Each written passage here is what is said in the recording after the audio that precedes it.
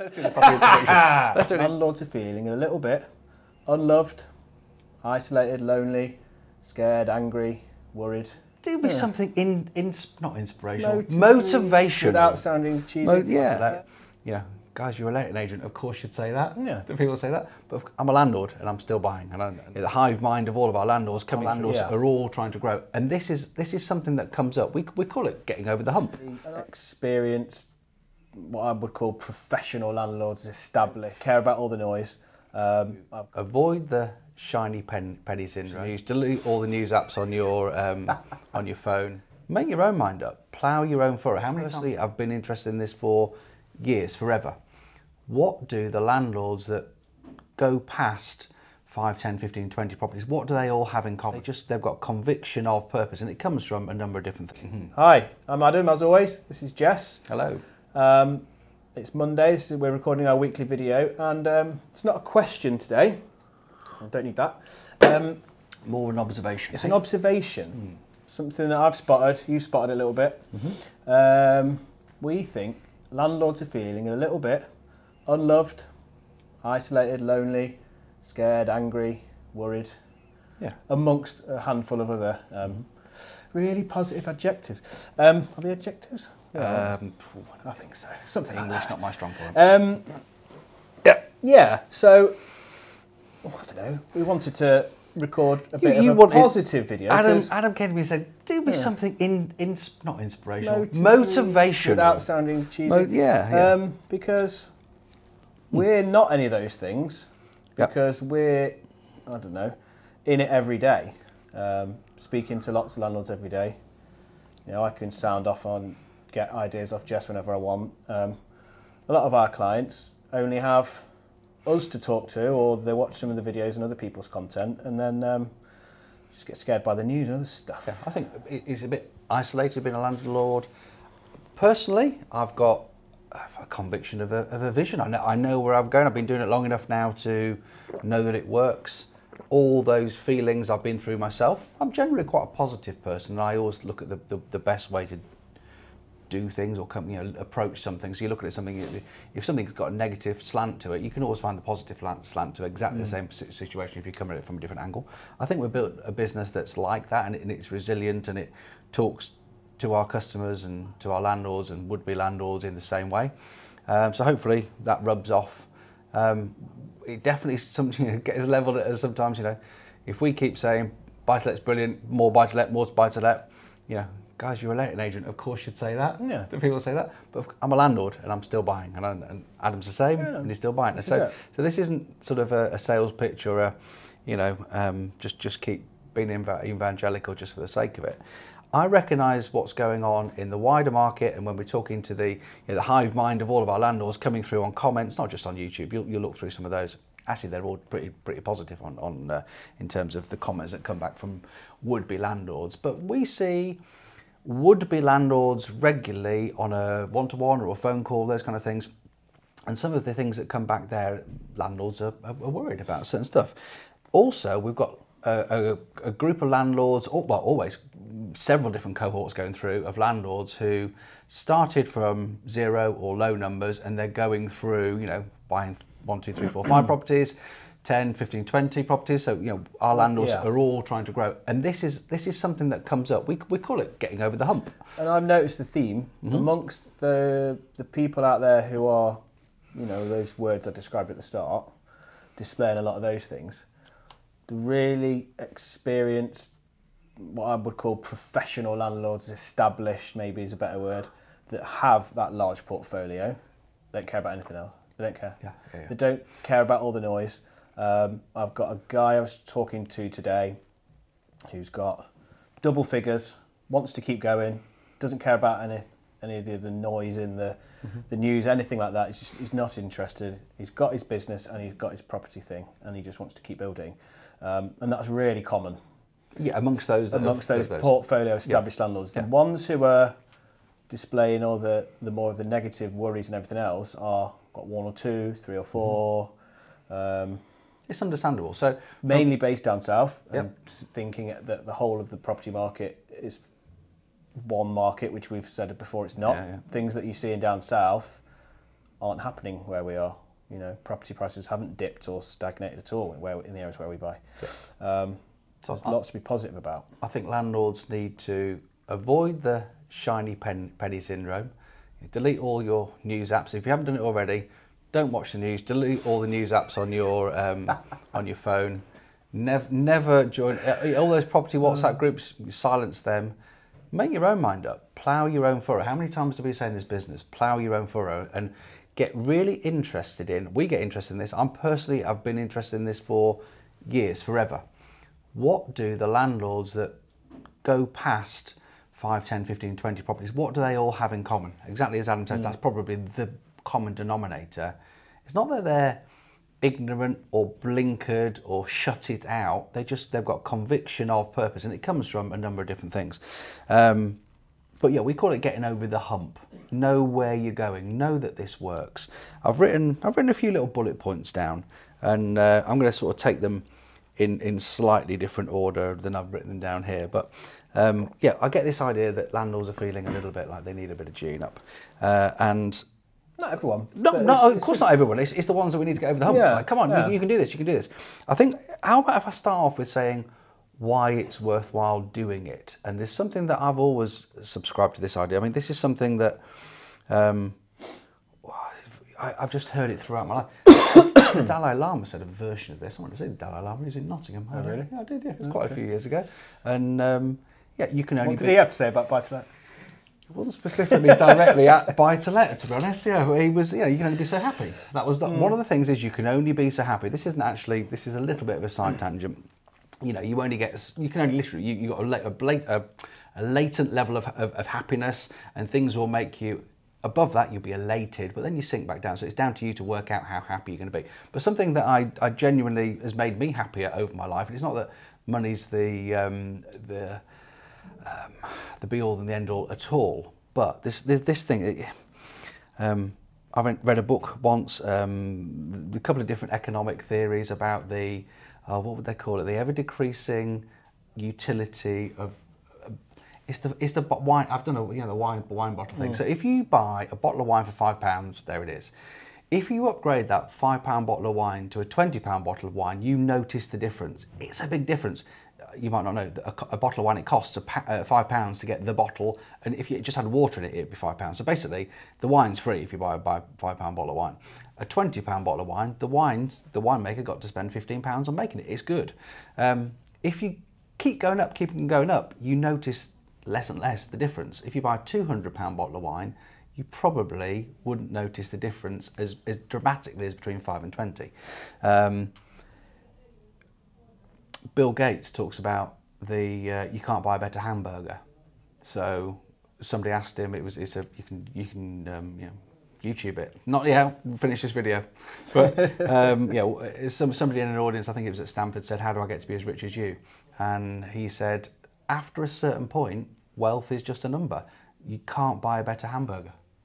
So I remember a really good book, 88, The Narrow Road, written by Felix Dennis, the same thing. He said, if I had my life again, I would race as quick as I can to, I think he's put that down to £5 million at that point. Race as quick as I can. He ended up with £900 million before he died, very rich man. I'd race to £5 million and I'd stop, because after that point, life didn't change that much. It got a bit more complicated with loads of money, actually. So plough your own furrow, know your own number, but here's the thing. Here's the motivational thing for everybody listening. You're really close. You are really close without knowing it. The difference between the £5 bottle of wine and the £20 bottle of wine, getting the best hamburger you can get, you're that far away, and everybody is. The number that always stands out for me is 95% of the UK's population. I think I might mention this within the last couple of weeks. I don't know if I was on a video or we're talking. 95% of the UK's population earn £80,000 or less, and there's a huge amount. That's everybody, yeah. So from zero, I think actually it doesn't include zero. You've got to be earning. That's the whole point. You've got to be earning to be included in the stats. So. You can be stacking shelves in a supermarket very part-time as a student, and you're included in that list, and maybe that's £8,000 a year, all the way up to £80,000 a year, etc., etc. Now, talking about the diminishing returns and the bottle of wine and you can't buy a better hamburger, of course, all life is geared up to those 95% of people. So anybody who goes to work, you would struggle to spend more than or decrease the cost of any particular item by much more than sort of 10 times. £8,000 to £80,000, 10 times. You know, what's the most you can spend on a sandwich at lunch? You know, £2? Sorry, the least. £2 quid? £2 quid, yeah. The most, 20 quid. I mean, of course, I think the most expensive sandwich in the world was thousands of pounds because it was for charity, etc., etc. You know, there's always outliers, but generally in general life, you don't need a better hamburger. You know, what's the cheapest car you can buy? 10 grand? Most expensive car. 100 grand. Of course, there's £1 million cars. They're not cars. They're not an A to B car though. But you drive into what's a cheap car? A Fiat garage. You know, cheapest little runaround car, 10 grand. You drive into BMW, Audi, Mercedes. The most expensive, pretty much. I know you can go maybe 150, but 100. It's roughly in that range, isn't it? Why does that matter? Because if you can get just a little bit ahead, then you are ahead, and it makes a massive, massive difference because everything you've got is free and clear. Now, why is that something worth being motivated about? Every landlord has got it in their power to just do that extra little bit. I know it's a pain in the arse sometimes, and we call it getting over the hump. You get the 1, 2, 3, 4, 5 properties. It's hard work. It's sometimes it doesn't feel like it's coming quick enough. It feels like you get a few knockbacks. And it feels disproportionately hard getting that knockback. You know, you get one landlord with a house that doesn't rent, a couple of weeks, or the roof has a leak, or it's like, oh my God, it's a big deal. Those emails come in for me now once or twice a month. But it's just not a big deal. And in terms of percentage, I get to see it's not a big deal, not because I suppose it is also because I can deal with it. I've got systems, I've got processes, I've got the money in the bank to actually fix it. So don't cut yourself too fine. That's one of the things. Have a buffer. Definitely always have a buffer. But then they don't come in very often. It's like you can see if they all came in the very first month or first year of ownership even, that would be hard to stomach. But they're just very infrequent actually in the grand scheme of things, even if they happen to me with more houses once or twice a month. So getting landlords over the hump, you've got to put up with quite a bit in the first couple of years while you're building, but as soon as you go over that little bit, as soon as you can upgrade from a £5 bottle of wine to a £20 bottle of wine, life feels a whole lot different. And after that, actually, you don't need much more. I mean, you can be greedy like me and want more, but you don't need much more. I think the thing is as well is just try not to get too caught up in all the noise. Mm-hmm. So chatting to someone and about buying in that crash, just 2008-9, and if you bought just before that crash and still own that house now, you'd be well happy with it. Yep. Well happy with how much it's gone up in value. If you waited until 2012-13 to start buying again, you were paying more than what you were immediately after the crash. Mm-hmm. And you're into this for the long term. So why worry about what's happening in the here and now and the short term stuff if you're buying something that you're just going to hold forever, or 20 years, 30 years anyway, who cares? Tell us that story. It came in over the weekend or even today. A landlord who got, I don't know the figures, expensive house and it wasn't working, and immediately Adam said, because he's paying too much tax. Mm. Now he's a high rate taxpayer. He owns a really expensive house, 600 grand. Most of it's got equity, so his mortgage is 200k loan, 400k equity, so he's making 2k a year. Yeah. After he's done his self-assessment, it's all in his own name, and he's not getting mortgage tax relief anymore. So his buy-to-let doesn't work. He's just got the wrong house, and he structured it wrong. It's not in a limited company. He could have 10 houses with, or more, 20 houses, whatever. He could have a hell of a lot more houses and be making a lot more money instead of just having that one expensive house. I hear a lot from landlords, buy-to-let doesn't work. And looking at their situation every single time, no, buy-to-let doesn't work for you because you're doing it wrong. You're doing it wrong. Another thing that's definitely worth always remembering is, because lots of landlords checked out on this, in the era of cheap money, landlords checked out on capital growth as a they're all focused on income because the mortgage was negligible, next to nothing in terms of what it was costing every month. Don't forget that the biggest gain you'll ever make is your capital gain. So when you're talking about property success, whether this has been a success or failure to you, always think of total property return, capital growth plus income. Because actually, when you look at it, that guy's, it's not brilliant. I would have done something different, but he made good capital return over the last 10 years. So, but he's kind of forgotten about that. And, you know, how many times have we found a landlord got a bit fed up with paying too much tax? Again, you know, just get that sorted out, guys. Go get your limited company sorted out. Get some advice. Got a bit fed up with one particular tenant or some situation, and they said, "Oh, I'll just sell up." And one of the things in the back of their mind is selling. They're going, "My house has gone up in value." And I've seen it a couple of times in the last couple of months where a landlord's got impatient. I'd put it that way, not even fed up, just impatient. And notice how much value the house has gained in the last 5, 6, 7 years, and decided to sell up to get the money. And so what on earth are you going to do with that money? Because where else are you going to put it? Look. The reason you're attracted to selling it is because it's just gone up in value. Why don't you do that again? Why not refinance it at that higher price, take that equity and start to put it into another investment that's going to do the same thing again over the next 6 to 7 years? Get that advice. Get in touch with a mortgage broker. Get in touch with Adam and see what other houses are available and around. So, yeah, is that inspirational enough? Well, we'll find out. Well, we need to put something in the comments. And normally we don't do that kind of stuff, do we? But it's more kind of nuts and bolts.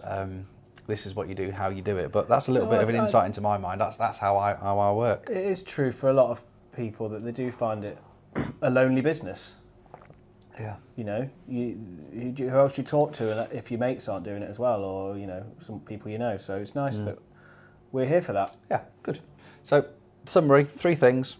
Get conviction of thought yourself. Plough your own furrow. Feel like you know what you're doing. You've got conviction. You know where you're heading.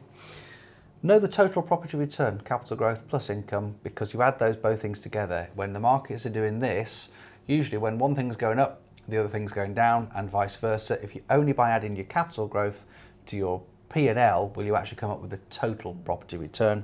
And then the third thing is get interested in what landlords who make a success of it are doing.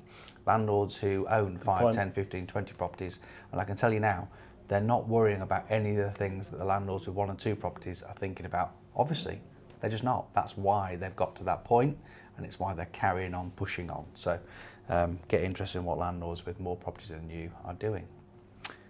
Cool. Cool. Thanks very much. All right. Like and subscribe. Like, subscribe, thumbs up. See you next week. Bye for now. Cheers.